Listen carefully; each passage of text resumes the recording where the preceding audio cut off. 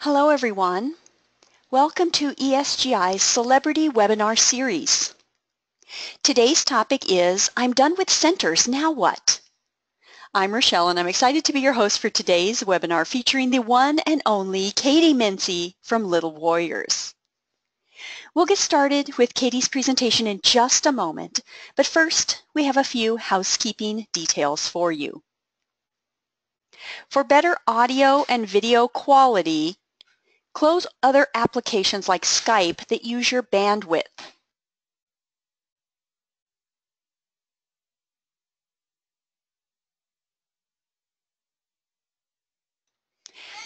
If you are having any audio or video issues, try refreshing or changing browsers.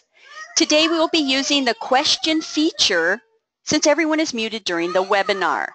If you have any questions, type it in the box. Let's practice now. Everyone find the question box and type in where you're from.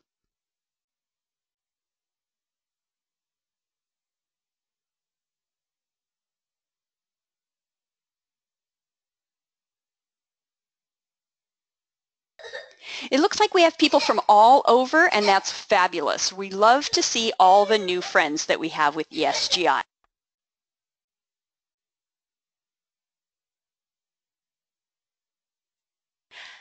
Today we have some fabulous prizes for those people who view the webinar live.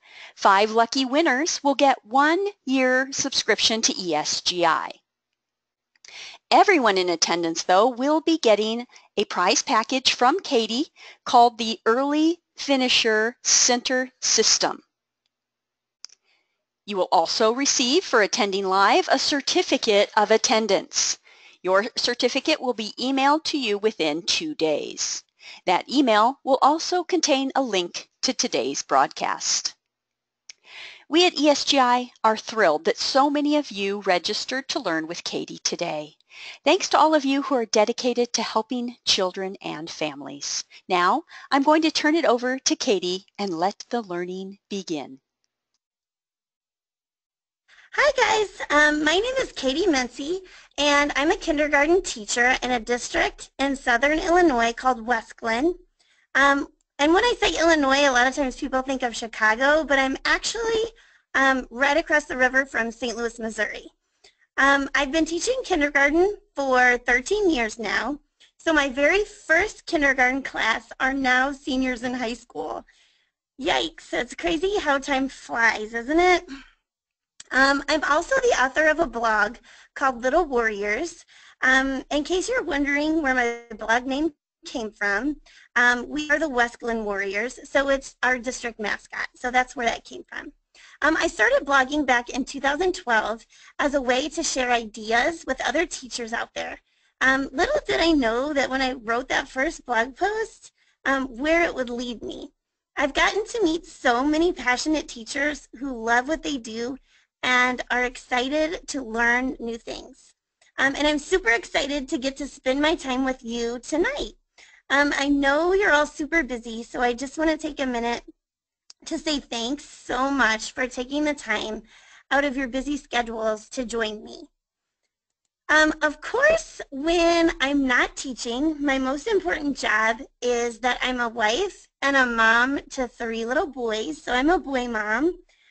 Brody is 9, Gray is 7, and Finn is 4 years old. And in case you're wondering, no, we're not trying for a girl. We get that question all the time, but we are done. And let me just tell you that they are all boy.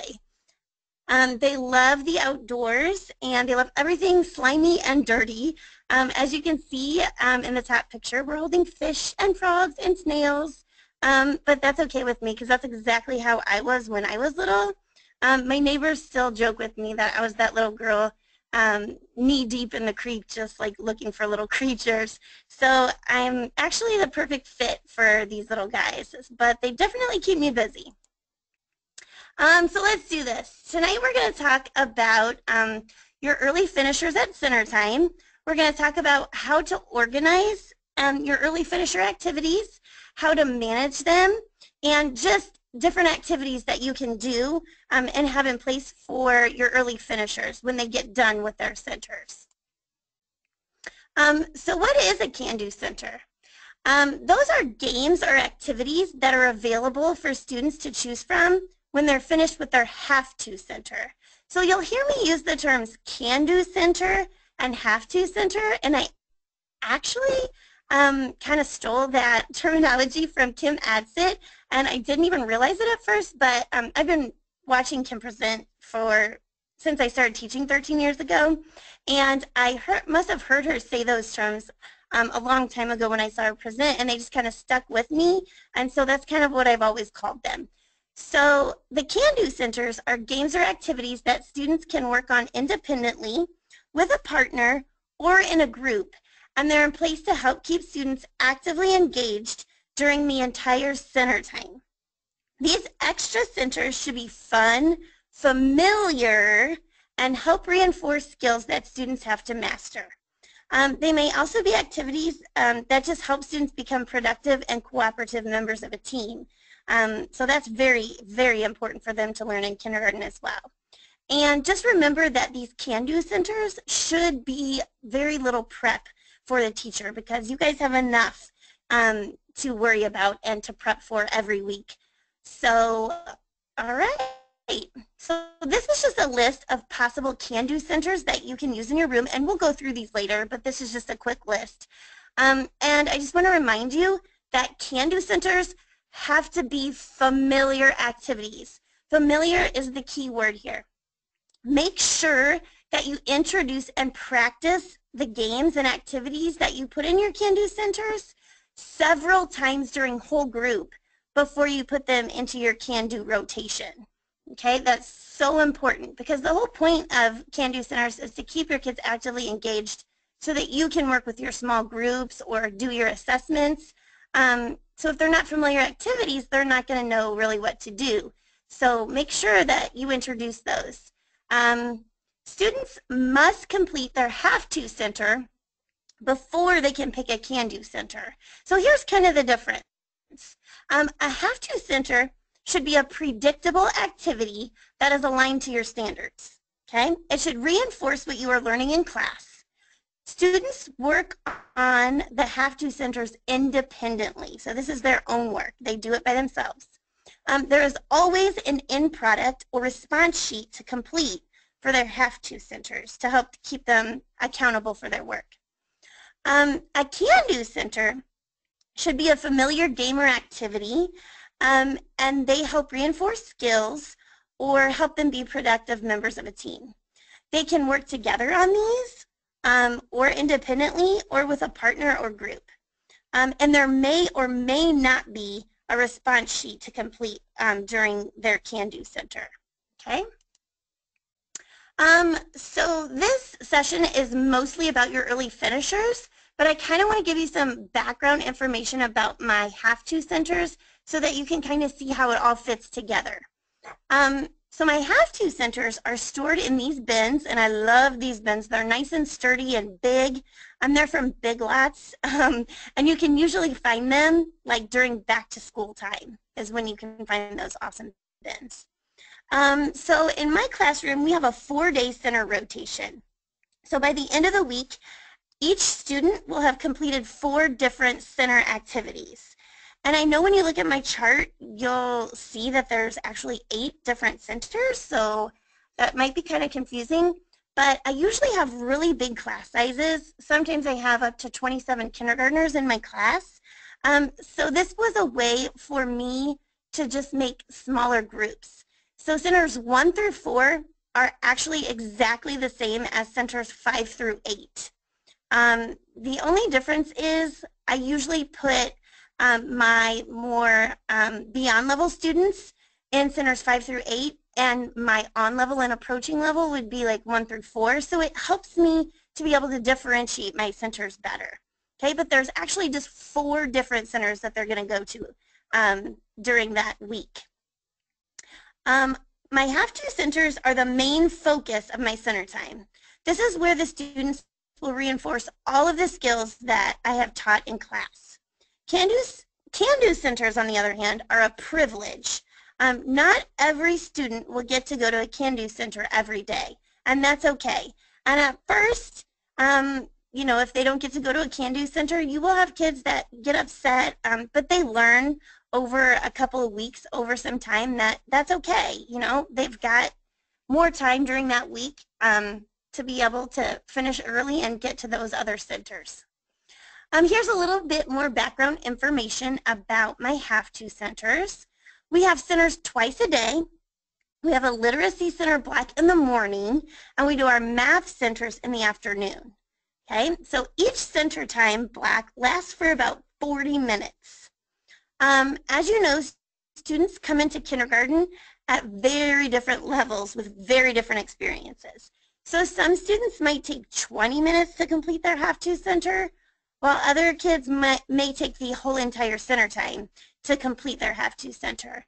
So for those kids that are finishing early, you have to have activities in place to keep them actively engaged. Okay, so here's what my have-to centers might look like for the week. This is a math rotation, so there's 4 different activities. And if you look at Center A, it's just number sequencing and filling in the missing number. So they would color the spider yellow, and then they would write number 10 for the missing number. Okay, Center B is just 2 haunted houses. They're counting how many ghosts and then circling the number that is greater. Center C is writing equations. So they're adding how many Frankensteins and how many skeletons are in the picture. And then Center D, they're just counting the different kinds of candy in the bag and writing those numbers on their response sheet. So you can see that my have-to centers are pretty predictable. They're all set up the same way. They know that they pick a card, they color it with the matching color on their response sheet, and then they write their answer. So when they get to their have-to center, there's really no question about what they have to do. The centers are set up this way every week. The skills get a little bit harder, but they're very predictable, so the kids know what to do when they get there. So why should you do can-do centers and keep your kids actively engaged for the whole center time? Well, because it lets you be able to work with your small groups and do guided reading or math interventions, but it also gives you that time to do assessments for your kids. Because I know, you know, when you teach kindergarten, you have a lot of assessments to do at the end of every quarter. So if you look on the left side, this is what testing looked like before ESGI. And I just want to say thank you to ESGI for sponsoring this webinar today. If you guys have not tried ESGI out yet, you have to try it. It will change your life, for real. It will save you so much time. So on the left side is what assessments used to look like before SGI. It was just tons of papers. And you would go through tons of papers and you would test them on all these little skills, and you would handwrite your colors and your shapes, and you'd do this with every kid, and by the time you got to the next kid, you'd be like, where is that paper that I drew with my colors and shapes on it? And then you'd end up drawing it again, and it would just take forever. But now with ESGI, you guys, it is so quick and so easy to assess your kids. The little black box at the bottom is what the students see when you're assessing them, when you're using ESGI. You can pull it up on a phone. You can use your iPad, your laptop, any device that you have handy. And some people have the misconception that this is something you have to download or install on your computer. It's not. It's a website, and you just log in, and it keeps track of everything for you. So the little black box at the bottom is what the kids see, and it just flashes numbers or letters or whatever skill up on the screen, and all you have to do is click yes or no. And it keeps track of what they got right and what they got wrong. Along the side, you can see little things that you can click on. One says class totals report. You just click on that and it shows you totals for your entire class. So it's really easy to pinpoint your struggling students and be able to pinpoint who you might need to refer. You can, with just a click, it'll print out bar graphs for you. My most favorite feature as a teacher that ESGI has is all you do is click on test results letters, and it brings up a PDF file of a letter for every single student's parents that says, "Dear so-and-so, This is what your student knows. This is what they still need to work on. It's amazing. You don't have to think about it. You just click it and send it home, and parents are informed about how their students are doing. Right under that, there's a button for you to click to print out flashcards. It prints them out for each individual student, so it only prints out the things that they still need to work on. You can print out pie charts. There's just so many things you can do with this, and it's just so easy to use. So if you have not checked this out yet, you have to check it out. You can use the promo code that's up at the top. That's my affiliate code, or it's at the bottom of every slide. If you don't have time to write it down right now, you'll see it the whole time. But if you use that code, you can get a 60-day free trial just to try out ESGI. And if you decide that you like it, which I know you will, then you will also get money off of your first year subscription with that code. Okay, so moving along, for your management system for your Can-Do centers, or for centers in general, a good management system is key. It sets the students up for independence, and that is what you want during center time, is for your kids to be independent so that you can get what you need to get done and the kids are actively engaged in meaningful activities. So you'll want to take plenty of time to train your students. That is so important. I don't know if you've ever heard the term, sometimes you have to slow down to speed up. It is so true. If you do not take the time to train your students, then your center time can be a train wreck. So I have learned that the hard way. So you want to take all the time that you can to train your students and set firm expectations, because you get what you expect. Okay? This, I feel like, is a really important tip. Have all of your materials easily accessible. If you want to work with your small groups without interruption, then you have to have your materials easily accessible for the kids, so that they're not coming over telling you that their pencil broke, or that they are at the dice center and they can't find the dice. If your materials are all labeled and they know where they're at and they know where to get it, they just go over, grab what they need, and get back to work without having to ask you anything or bother you or interrupt your small groups.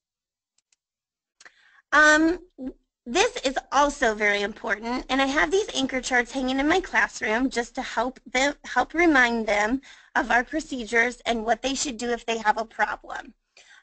These are also free in my Teachers Pay Teachers store. So this one is, how can I solve my problem? Well, number one, if your pencil breaks, it just shows them you know what to do. Go get a sharp pencil out of the bucket. If you need a pink marker and you don't have a pink marker, they know that they can just go to the drawer and get one out. We also have hand signals in my classroom. I love hand signals for things like going to the bathroom or getting a drink, and I'll talk more about those in just a second so that you know exactly what I'm talking about there. And then if there's a problem, if someone's not sharing or if they're being mean, they should know what to do. Instead of coming to tell me, they should be able to try to work out their problem on their own and use their words and try to work together to solve it. This is another anchor chart that I have. It's called Do You Have a Question? And this one is actually an idea that I got from my friend Dee Dee from Mrs. Wells Kindergarten. So number one, if you have a question, ask everybody in your group and see if they can help you with that question. Number two, we have I can statements at every center. They're just little picture directions. So looking at those sometimes might help them figure out the answer to their question. Number three, if you still don't know the answer to your question, looking at the centers chart sometimes can be very helpful, because they know that center A, for example, is the same center as center E. So if someone in their group doesn't know the answer and can't help them out, they know that the people at center E are working on the exact same thing, so they can go ask them and they might be able to help them. Now, if you still don't have the answer, then you have to ask at least 3 more people somewhere around the room. And then if you've done all of those things and you still cannot figure out an answer to your problem, then you can come and ask me. And then down at the bottom, it just shows our hand signals. These are also a freebie in my Teachers Pay Teacher store. They're just nonverbal hand signals that we use. If you have to get a drink or go to the bathroom or something, they know not to come over to my small groups or my guided reading groups and interrupt us. If they have to, they can come over and just hold up a finger and wait for me to see them, and then I'll either shake my head yes or shake my head no, and that means you need to go get some more work done. I love these because they don't interrupt our groups. And number two, I love them because it eliminates the chain reaction. So if somebody yells, "Can I go get a drink?" Well, then everybody has to go get a drink. So this is just kind of a quiet way so that other people don't really even notice that they're leaving the room to get a drink or go to the bathroom. Okay, so now we're going to get kind of into the management system of our can-do centers. So this is STOP. Before you pick a can-do center, you must, so here are the things that they have to do. Number one, when they're done with their have-to center, they have to have a teacher or a grown-up check their paper. Now, it says down at the bottom that I'm often available to check papers during math centers, but during guided reading, I'm with my small groups and they know that they cannot bother me. I try to get as much as I can parent volunteers in our classroom. I do work at a Title I school, so that's not always possible. But grandparents are great for volunteering in the classroom. Also, every once in a while I'll have a mom that's a nurse, so they don't usually work 5 days a week, so a lot of times they can come in for a day. Since we are also a Title I school, sometimes the Title I aides will push in. So a lot of times I will have another adult in the classroom to check my papers, but I don't always. Okay? And at the top, you can see that the little girl is picking a Cintos marker out of my marker holders, and that's just a little incentive for them. They get to pick the smelly marker that they want for when they're done with their paper for me to put a star on, or for an adult to put a star on, and they just love those. Oh, and then this just shows a have-to unit that I use, but the arrow is pointing to answer keys. Answer keys are really good to have on hand, so that if you do have a parent volunteer in your classroom that's checking papers for you, these are good to have so that they can quickly see what the answers are and what's expected of the kids to have on their papers. Okay, so after they have their paper checked, then they go ahead and put it in their pocket chart. I have this 27 pocket classroom organizer in my room, so everybody has their own pocket. And inside of the pocket, there's just, it's called Rockstar Papers. It's just a little chart so that when they are done with their center, and at the end of the day, I go through this pocket chart and I see if they have their centers, both of their center work done, if it's done neatly, and if it's in the pocket chart. And if all those things are done, then they will get a star on their chart. And then when they get 5 stars on their chart, then they get some kind of little incentive. So they love this. And they really do work hard to get those stars. And this also, if there is no other adult in my room, then they can just go ahead and put it in their pocket chart, and then at the end of the day, when I go through these, I'm able to check and see and make sure that they did their work and did it correctly and did it neatly. So even if somebody isn't available to check during center time, I can always check later on if I have to.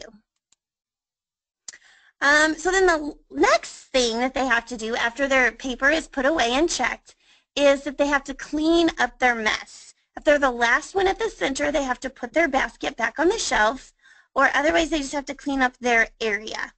And another quick little tip, it seems really simple, but it works wonders, is just to have your shelves and things labeled so that the kids know exactly where to put things back.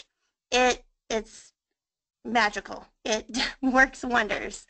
Now, this step I only do in the afternoon after our math centers because it's getting close to pack-up time, and one thing that I just hate is pack-up time because it turns into chaos so quickly, and it's just a waste of time. And you probably know if you teach kindergarten that pack-up time can get crazy. So instead of having pack-up time, the last thing that they have to do before they can pick a can-do center is go get their things out of their locker, hang them on the back of their chair, and then I used to have behavior charts that they would have to color what color they were on. So if you have behavior charts, that is a good time to take care of those so that you're not wasting time at the end of the day doing that. So they can go ahead and color their chart and pack all that up in their backpack, and then it is time to pick their can-do center. So I just have that little anchor chart next to my can-do centers just to remind them to stop and make sure they've done all of those things before they can pick their can-do center. So here is what my math can-do center management looks like. This is how I organize my can-do centers. These are my math options for the week. And math can-dos are just labeled with numbers 1 through 6. And I'm really sorry if you're OCD and you see that these numbers are out of order. I didn't notice that when I took the picture, and it doesn't really matter for the whole process of choosing a center, but I'm sorry that those are out of order. I didn't even notice that. So the only thing I have to do is change out the pictures next to the numbers every week so that whatever choices I have, I just change out those pictures. So here's a close-up over here on the right side. So center 3 is the survey center. So I just posted the little picture of the survey next to the number 3. Then this is a tag. On one side of the tag is their picture, and then on the other side of the tag is what we call a menu. And the menu is just the things that they can choose from for their can-do centers. So they will choose what they want to go to, and then they'll cross it off with a dry erase marker on their tag. So if we go back, there's center 3. So they're crossing off number 3 with their dry erase marker. So they would take their tag and they would just hang it on one of those hooks under number 3. Okay. Once they have crossed out that center on their menu for the day, they cannot change their mind and leave that center. Once they cross it off, they have to stay at that center for the remainder of center time, which brings me to this rule. During centers, there is no roaming around the room. This is just a pet peeve of mine. It drives me crazy because I feel like if you let kids walk around, some of them will do that during the entire time. They will just roam around and just check out what everybody else is doing, and they're not actively engaged in doing anything. So once they pick a center, they have to stay there for the rest of center time. The only people who are allowed to walk around and move around during that time, I mean, they can move around, but to like roam around the room are people who are writing the room during literacy center time and people who are doing surveys during math center time. Those people will have to walk around to collect their data. So here are some of my students picking their can-do center. As you can see on the chart, the can-do centers 2, 5, and 6 are already full. They're all filled up with tags. So these girls are going to have to pick one of the ones that are still open. And you can see that one little girl is hanging her tag on center 3. The X's are going to stay on their menus for the rest of the week. We only erase the X's on Monday. And this is one thing that I love about the center system is that once they've crossed out number 1 and they've gone to number 1, they can't go there again for the rest of the week. Because you have those kids that will finish in 20 minutes every single day. They're those early finishers, and they will pick, iPads every single day. So this is a way to kind of force them to choose different options every day and let those other kids who finish a little bit later have the opportunity to work on some of those other skills as well. Okay, so you might be saying, so you mean I have to worry about all of those tags? No way. I cannot do it. Anytime there are little chores like this that you just don't seem to have time for or remember to do, I always make that a classroom job. The kids love having these little jobs and responsibilities, and they're great at reminding each other to do these things. So one of our classroom jobs is center patrol. And one of the duties of center patrol is to take down the tags during cleanup time every day after centers. So on Mondays, when we pick new helpers, the center patrol knows that they will go get the bucket of tags and they erase all of the X's so that the tags are ready for the week. So if you give them a Kleenex and have them try to erase the tags, they have to have some serious muscle and some serious fine motor skills to be able to do it. But if you give them a Mr. Clean magic eraser, those X's will wipe right off. That's just a little tip that I have for you. And the generic ones that you can get at Dollar General or whatever, they work just as good as the Mr. Clean ones. But they will take those X's right off so the kids can do that on their own. And here's Literacy Center Can-Do Management. It's set up exactly the same as my math can-dos. They just have letters on them instead of numbers. Okay, so it's set up exactly the same. So it shows some kids crossing off their menus and hanging their tags on the center that they chose. So this is how I store my can-do centers. Okay, this shelf is amazing. It's actually 2 shelves, and they are from IKEA. I love these shelves. The numbered ones are the math can-dos that match the system that you saw a minute ago, and the ones with the letters are the literacy can-dos. Now, all the kids do when they cross off the A on their menu and hang up their tag, then they go get the drawer. It slides right out of that little shelf, and they take the drawer wherever they're working in the room. So I highly recommend these shelves. I just love them, and they're really easy for the kids to use. Okay, so as I stated previously, can-do centers are a privilege. Students do not have to do a can-do center during center time. So if somebody's breaking one of the rules, they will lose that privilege, and they have to go back to their seat and sit quietly, and nobody wants to do that. So it's just another incentive to keep busy and do what you're supposed to do at center time, because they love the can-do centers because it's all about playing and playing with your friends. So if you're being unkind, if you're tattling just to try to get someone in trouble, if you're yelling, fighting, roaming around the room, any of those things, you lose that privilege and you're done with that center time for the day. Also, not following the can-do rules. You'll always have that little one that tries to sneak over and erase one of the X's from one of the previous days so that they can go to their favorite center twice in a row. But the other kids are really good about letting you know when that happens. So it usually isn't too big of a problem. And the kids have to pick a different one every day.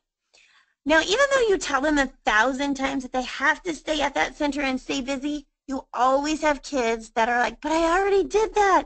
What else can I do? So I came up with this little, just kind of like a little anchor chart that I stick in with the Can-Do Center. And it just gives them options.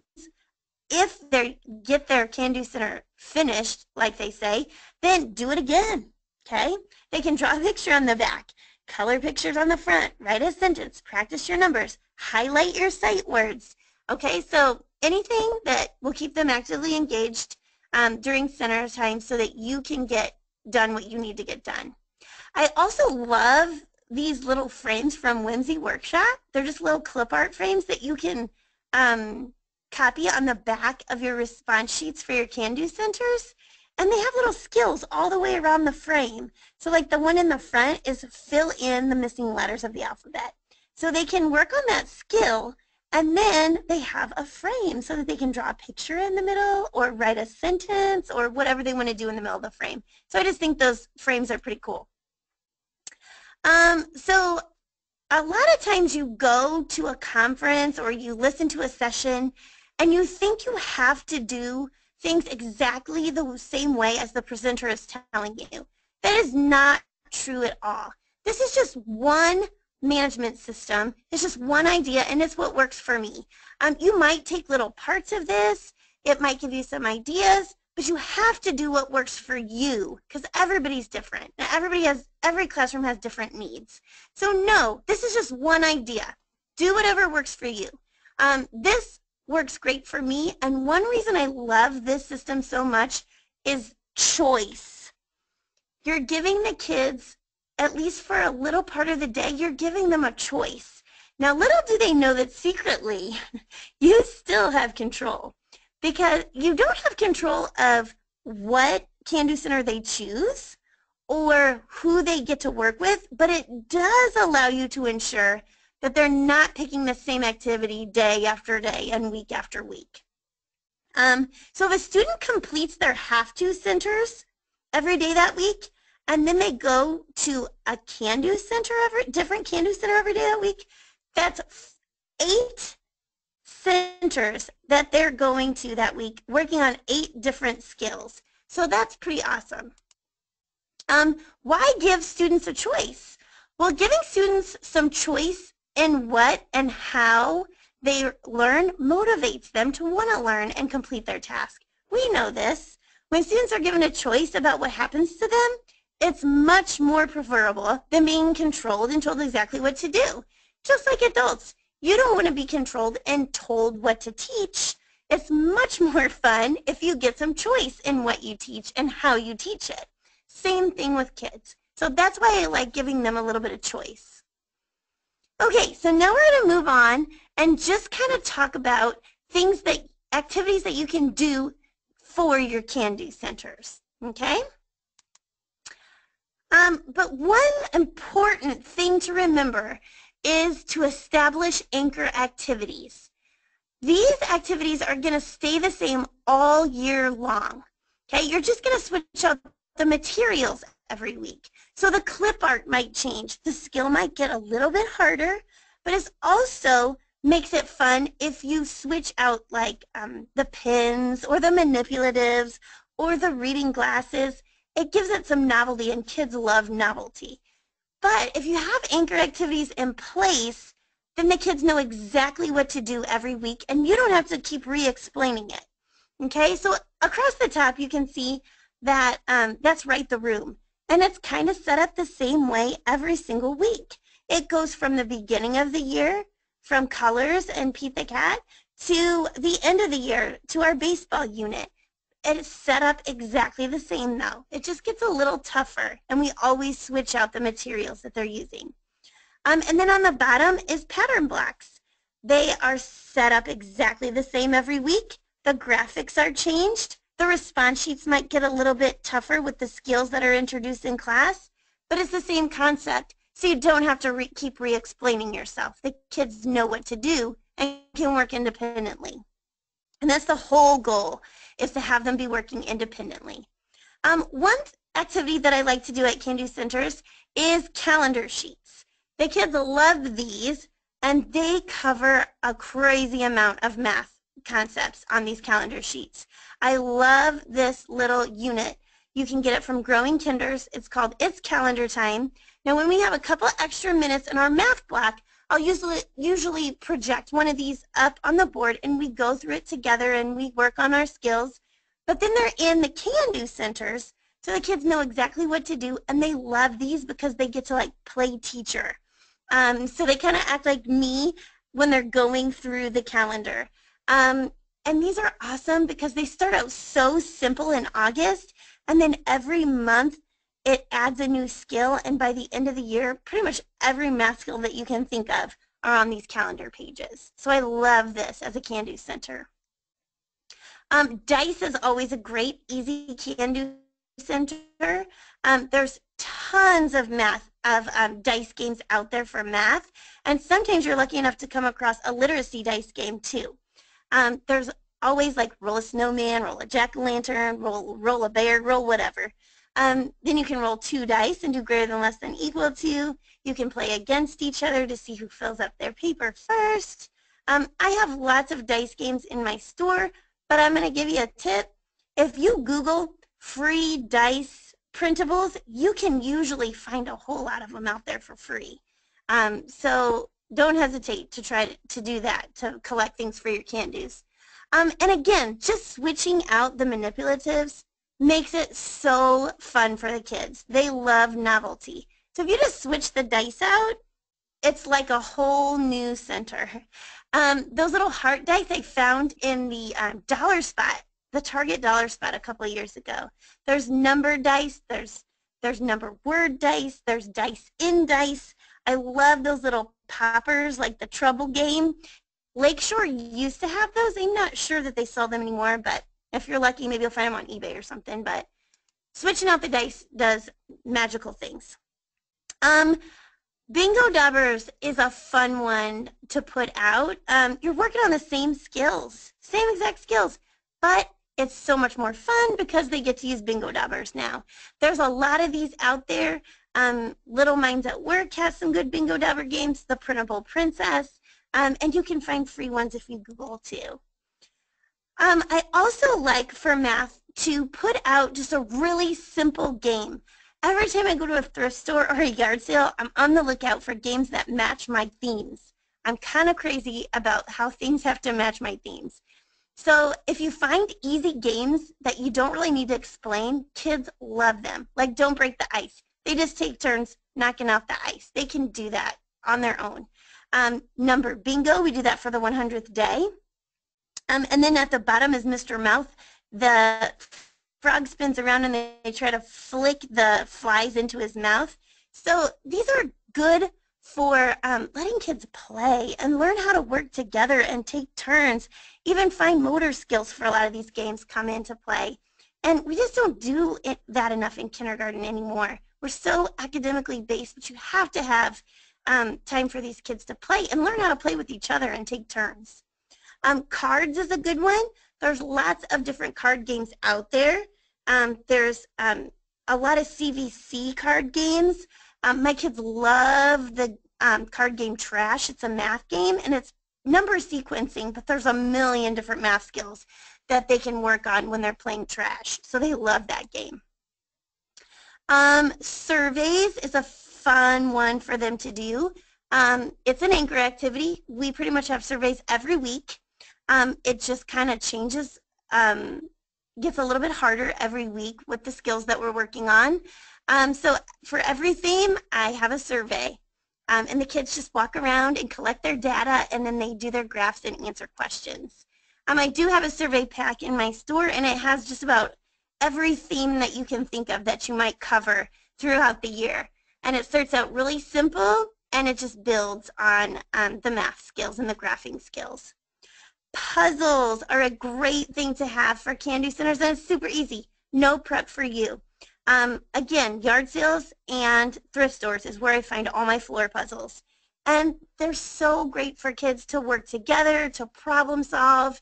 I just love watching them do puzzles, and they're so proud of themselves when they get one completed, and they always make me take their picture with their finished puzzle.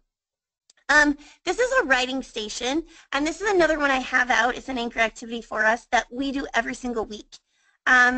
These writing stations are amazing. They are from Dee Dee Wills from Mrs. Wills Kindergarten. She has one for every single month, and they're all set up the same.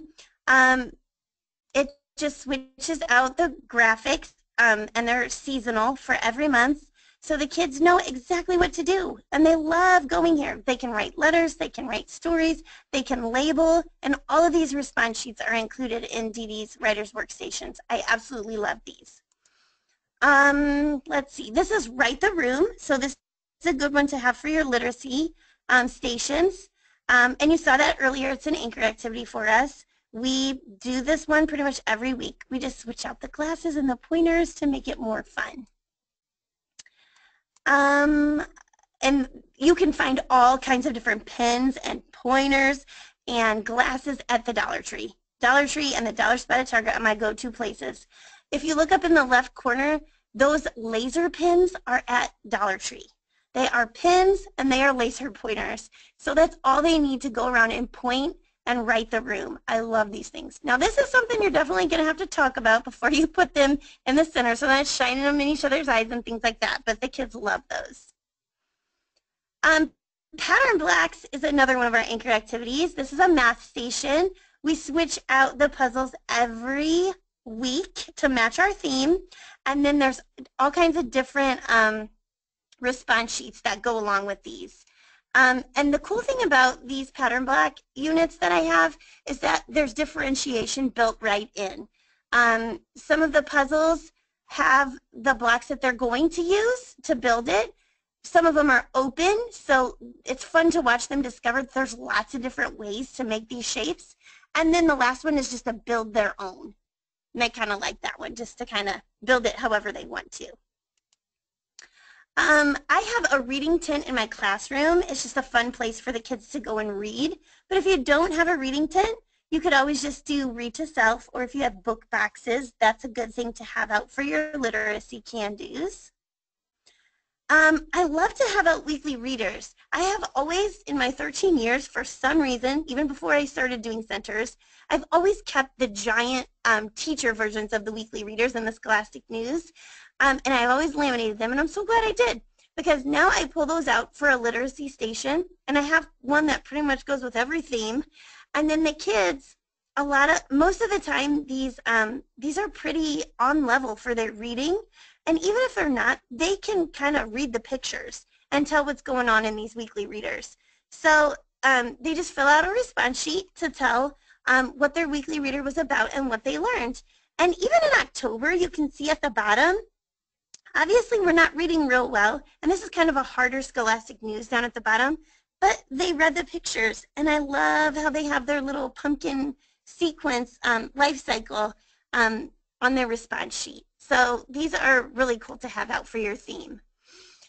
Now, I wanted to throw this in here in the middle. I'm going to throw a lot of can-do centers at you, and I'm not sure we're going to have time to get through them all. But someone had asked, how do I store my centers? I just get these little containers you can get them at Dollar General. They have them at Target, and they're perfect. I just label the front, and those labels have been free in my Sheet Teacher store for years. So I just hot glued those to the front of the bins, and then everything I need for that unit is inside of this box. I have it separated into little baggies so it's easy to pull out and just throw in my centers. But all of the can-dos that go with that theme and all of the have-tos that go with that theme are bagged up and in those little containers.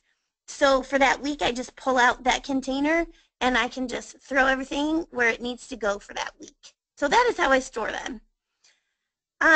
This is word work, and the kids are using the letters in the word Happy New Year to create words. So this little guy, this is January, and he made the word ha, which is awesome. I'll take it. The girl up in the right corner made the word day. Obviously, there's no D in the word Happy New Year, but she just used a P and flipped it upside down. So that's pretty smart. I'll take that. These are predictable sentences. So this is our pocket chart center. It is another anchor activity that we do. The kids are just building simple sentences. These are also from Mrs. Wills. As you can see, I love her stuff. It's always super easy. She's always got one for every month, so it makes a great anchor activity. I love those little magnetic pocket charts. You can get them from Learning Resources. And as you can see, they're just fun little predictable sentences like where is the, and then they can take one of those picture cards to fill in the blank. And then they write their sentence and draw a picture to match. So that's just a fun little pocket chart activity. If you have an overhead laying around from 20 years ago, then Dee Dee has created an overhead station also. And this is great for the beginning of the year. For the first quarter one that she has, it's just tracing letters and practicing letter formation. The kids love it because they're using dry erase markers and they're working on the whiteboard. So that's fun. I love doing kitchen. Kids do not get enough time to play, sadly enough, in kindergarten because we're so focused on academics now. But if your administrators aren't really big fans of playing and just having your kids play, you can make it into an academic center. As you can see in the picture above, this is not my picture. I took it from my friend Jessica from Under the Alphabet Tree. She has everything labeled in her kitchen area. So you can put little response sheets in there if you want. They can make recipes. They can make shopping lists. They can do all kinds of things in the kitchen. During Christmas in our gingerbread unit, we made cookies. You can make cookies and do patterning with them. So all kinds of things you can do in the kitchen play area. Listening center is another good one for literacy, and then they just fill out a response sheet to hold them accountable, make sure they listen to the story. Sensory table is a fun one. Again, I work at a Title I school, and when I brought this in, I'll never forget. This little boy was like, "I've never played in a sandbox before." It just kind of like broke my heart, and I was so happy that I brought this in. My classroom is very small, and sensory tables are very big. So you can go online and find do-it-yourself sensory tables, and it's just made out of PVC pipe and a Sterilite container, and it's perfect. It's perfect for a smaller size sensory table. And in this one, you just fill it with whatever matches your theme. I have little hearts from the Dollar Tree and just some pink grass, and we just did this one last week, and they just match the base 10 blocks to the number. So that's what they're doing at that sensory table. Stamps are always a good one to pull out, and it's just fun because they don't get to use stamps very often. This is a fluency center, so it's a time me center, and they love it because it's a race, and they try to see how fast they can read their sight words or go through their letters or their sounds and see how fast they can do that. And it's also fun because they get to use the timer. Of course, you have to train them how to use the timer before you throw it in there, but I would recommend buying the primary timers. It just has like 2 buttons on it, a green button and a red button. So it's super simple for them to use. Obviously, Play-Doh is always a hit with kids. And again, it gets them playing and playing together. But you can also make it academic. Lakeshore has those amazing letter stamps. I just love those things so much because they're so easy for the kids to handle with that big long handle on the end. So at the beginning of the year, they can practice stamping each other's names. Later on in the year, you can see at the bottom they're making CVC words. So lots of things you can do with Play-Doh. These are those little soft pocket dice that you can get from Learning Resources or Lakeshore, and you just slide the little cards into them. And it's just another fun way to practice skills. And this one's from the beginning of the year. They're rolling sight words, they're rolling letters, they're rolling numbers, and it's really just practicing sight word recognition and letter formation. And again, Dee Dee has awesome ones in her store for everything you could possibly think of. This is a super fun one that the kids love. It's Lift the Flap, and it can be, you can do it for math, you can do it for literacy, you can do it for pretty much any skill you want to work on. But they think it's so much fun because they get to lift the flap and find the answer. The one that you see in the picture is a nocturnal animals one that I put at literacy centers, and they have to predict if they think the animal is nocturnal or not, and then they lift the flap to find out what the answer really was. Again, use what you have in your classroom. There's no reason to reinvent the wheel. If you've been teaching as long as I have, then you have plenty of file folder games back from the mailbox days that you worked so hard on making, and they're just laying around. You can pull those out for a can-do center. The kids love them because they're something different. So don't be afraid to pull things like that out. They're already made. Just pull them out. Tablets, iPad, whatever you have, kids obviously love to go to that center, so there's all kinds of awesome apps. These are leapfrog games you can find pretty much at any kids yard sale that has kids stuff. They always have these leapfrog games at yard sales. I find them like crazy. And the word whammer is just an awesome little game to build CVC words and all kinds of skills. Leapfrog is awesome. Okay, so those were just a few ideas that you can use for your can-do centers. Use whatever you have. Make it an anchor activity. Introduce it before you put it in there. Those are the most important things to remember. Someone else had asked about cleanup time, and I thought that was a really good point. Like, a lot of these can-do centers have a lot of pieces, like puzzles. I mean, there's just a ton of pieces, and they take a while to clean up. But a good tip for cleanup time is to play a fun or educational 2 to 3 minute song and train the kids so that they know when that song is over, it's kind of like a race to them. when that song is over, they have to have everything cleaned up and be sitting back quietly at their seats. It solves the problem. It gives them a time limit, and they know when that song is over that they have to have everything cleaned up. Some of my favorite YouTube channels are Jack Hartman has awesome learning songs. The Learning Station's a good one. Harry Kindergarten is awesome. Or if you want to gain some points in Go Noodle, then you can just go ahead and play a Go Noodle song. But I like to turn the projector and the screen off so that they're not dancing instead of cleaning up. Okay, so we're at the end. So you might be thinking, do I really have to switch all of these activities out every week? No, you don't. Don't make yourself crazy. Remember at the beginning when I said Can-Do Center should be little work for the teacher. Many of these centers that I have stay up for the entire month, and some never change at all. Okay, so if you look at the bottom, there's a sample week.